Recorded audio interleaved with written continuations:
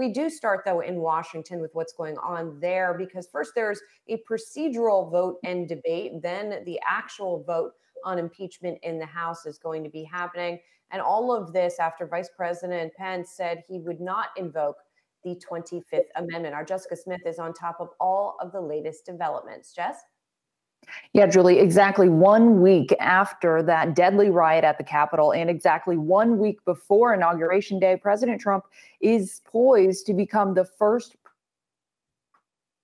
president to ever be impeached twice. And unlike his first impeachment, this one is expected to have some Republican support. The House is meeting now. They'll debate, and then later today, they will vote on one article of impeachment, incitement of insurrection. Last night, the House did pass a resolution calling on Vice President Pence to invoke the 25th Amendment and remove President Trump from office.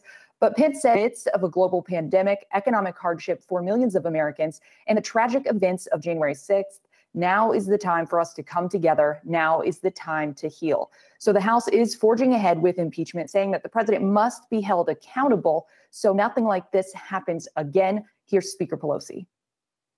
Removal of the president is an unprecedented action, but it is required because it is an unprecedented moment in history because the danger that he poses.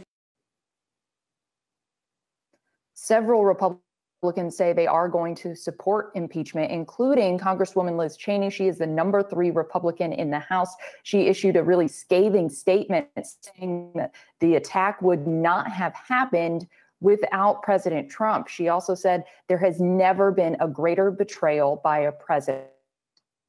Now, Majority Leader Hoyer did say last night that the House would quickly send the article of impeachment to the Senate. There had been some chatter about delaying that so Biden could get some of his nominees confirmed and get going. But Hoyer last night shut down that idea.